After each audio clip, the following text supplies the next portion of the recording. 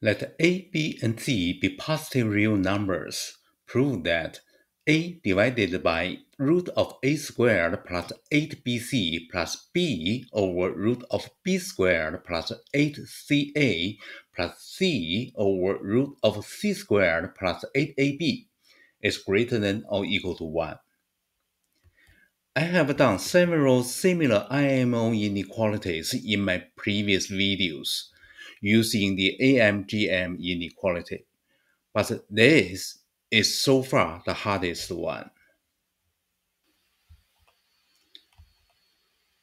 First, the inequality is homogeneous. Look at the fractions of the left-hand side. Their numerators a, b, and c are linear terms. Their denominators are roots of homogeneous quadratic polynomials, also linear. So, if a, b, and c are rescaled by a constant k, the inequality will remain the same. Without loss of generality, we assume a plus b plus c equals 3 for the rest of the video. You can use other scales, the proof will be similar. Secondly, the equality holds when a, b, and c are all equal to 1. This is the hint of the AMGM or Cauchy-Schwarz inequalities. In order to prove the inequality, we estimate its 3 terms of the left-hand side. By the AMGM inequality, 9 times the first term, 9a over root of a squared plus 8bc, plus another expression, a times root of a squared plus 8bc. The sum of these two expressions is greater than or equal to 2 times their geometric mean, meaning square root of their multiplication. If you watch my previous videos, you will see this trick was used quite often. For example, the constant 9 here is chosen so that when a, b, and c are all equal to 1, the first term 9 times 1 divided by root of 1 plus 8, that's root 9, which is 3. So the first expression equal to 3.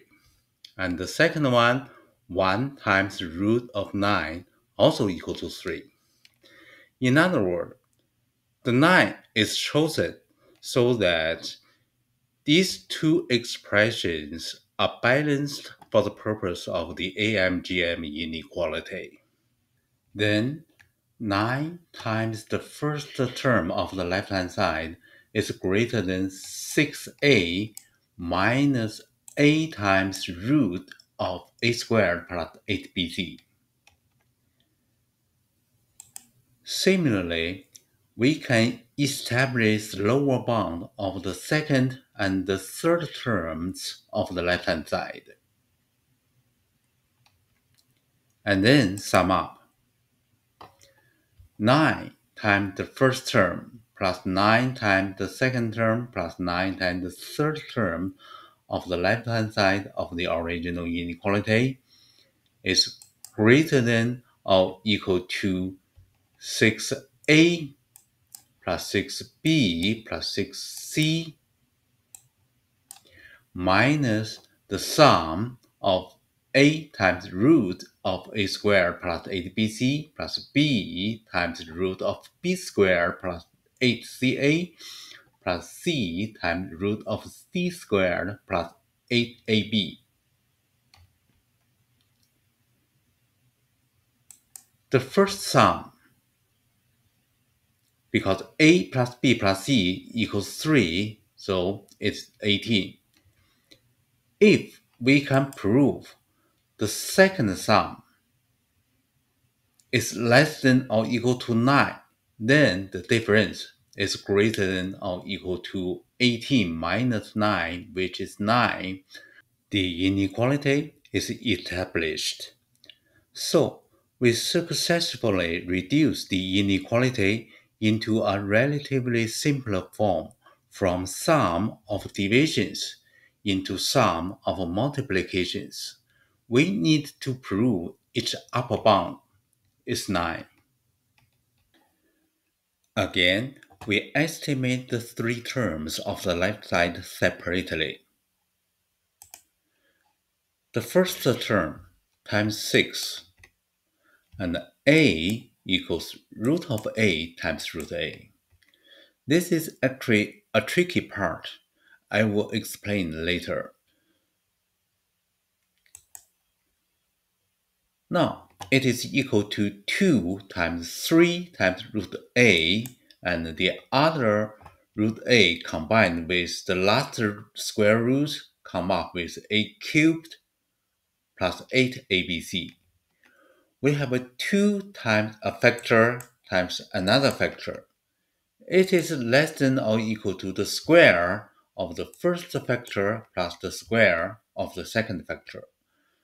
We are using an inequality like 2xy is less than or equal to x squared plus y squared. And the equality holds when x equals y. Now, you will see where these three coming from. When a, b, and c are all equal to 1, 3 root a equals 3, and root of a cubed plus 8abc is also 3. So the two terms are balanced. Simplify it, we got 9a plus a cubed plus 8abc. When I first tried the problem, I was thinking about a different way. I was considering 3a as the first factor without separating it into two square roots. This indeed ends up with a simpler expression. Unfortunately, it doesn't work. I will come back to this later. We have a similar estimate for the second and the third terms.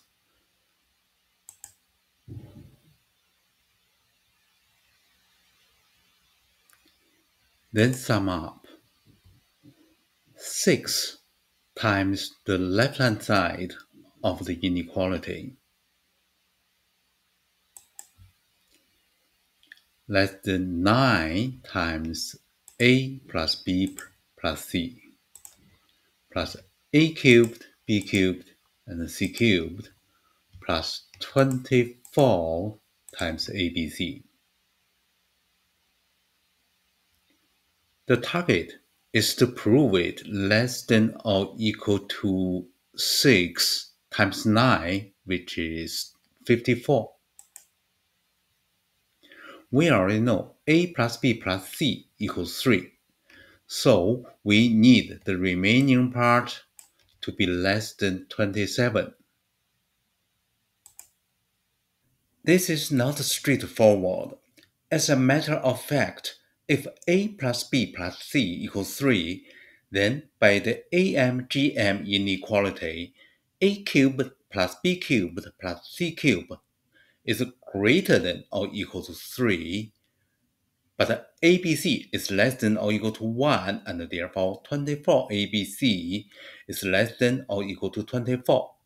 So we cannot simply add them up.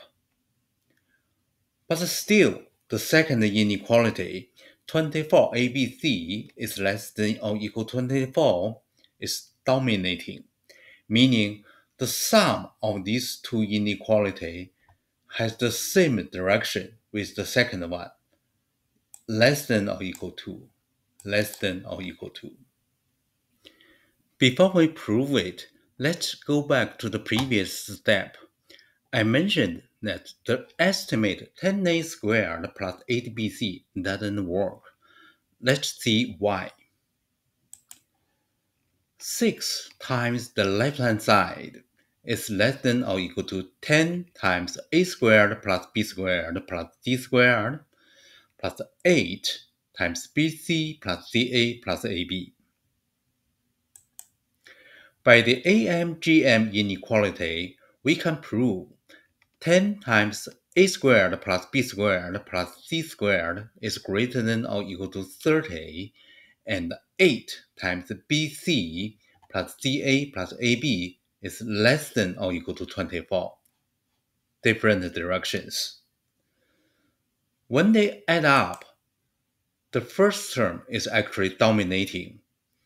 So 10 a squared plus b squared plus c squared plus 8 times bc plus ca plus ab is actually greater than or equal to 54. So we can prove this using the AMGM again.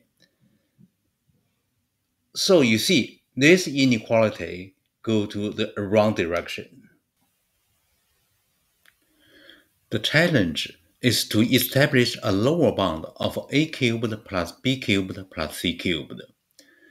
This can be done by factoring a cubed plus b cubed plus c cubed minus 3abc. It equals a plus b plus c times a squared plus b squared plus c squared minus ab minus bc minus ca. You can check it by expanding the multiplication. Replace a plus b plus c with 3.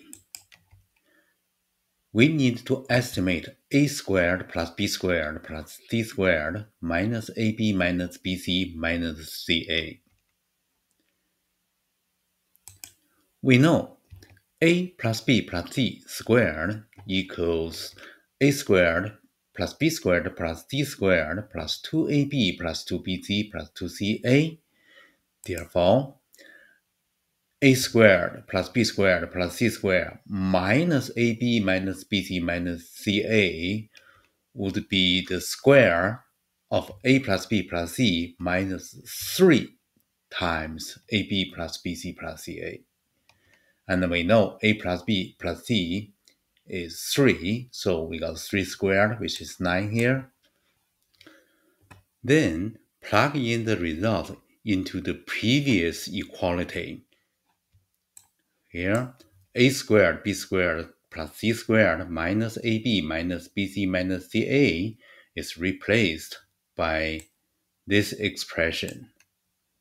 It equals 29 minus 9 times ab plus bc plus ca.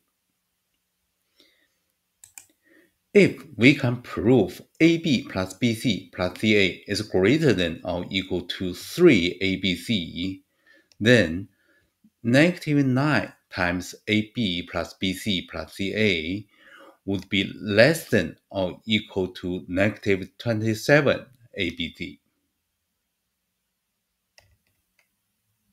As a result, we have a cubed plus b cubed plus c cubed minus 3abc is less than or equal to 27 minus 27 abc.